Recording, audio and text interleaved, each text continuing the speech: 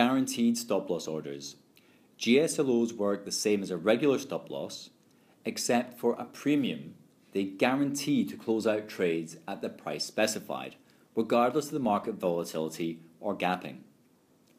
This order execution type can be added to a trade by selecting the option in the stop-loss menu on the order ticket.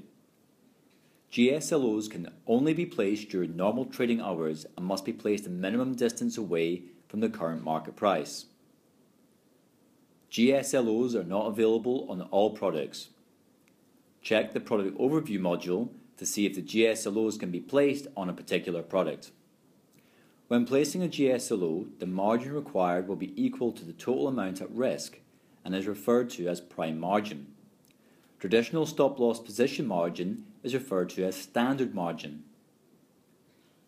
As you are guaranteed to be closed out at our specified price, there is a GSLO premium charge for placing a GSLO. This cost is an amount based on the current market price and will be displayed at the bottom of the order ticket in your account currency. GSLO details, such as minimum distance, premium, and maximum position limits, can be viewed in the Trading and Position Limits section of the Product Overview module. Trades with a GSLO attached are displayed in an aggregated area in the Positions tab underneath trades placed using standard margin. You have the ability to close or reduce all standard margin positions, close all prime margin positions, or close all positions for that product using the respective aggregated rows. Alternatively, you can close out each position individually. You can cancel a GSLO or switch to a regular or trailing stop-loss order at any time. Outside of trading hours, you can only move the GSLO price further away from the current market price and not closer.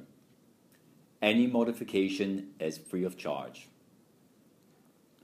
The Account Detail module displays how your account margin is calculated by showing the breakdown of standard and prime margin amounts. The account closeout level is displayed as either a standard closeout level or prime closeout level amount, depending on the makeup of your open positions. To view how this value was calculated, please hover your mouse over the icon and the relevant percentages will be displayed. Here are some key points to consider when placing GSLOs. GSLOs will always trigger off the level 1 price. You cannot customize the GSLO to trigger from the buy, sell or mid price as you can with regular stop-loss orders. You can go long and short on the same product at the same time with GSLOs attached if the account netting feature is disabled. You can have GSLOs applied as default.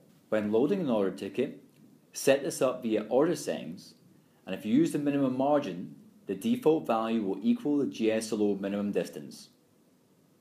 If GSLOs are not available on a particular product, no default will be added to the order ticket.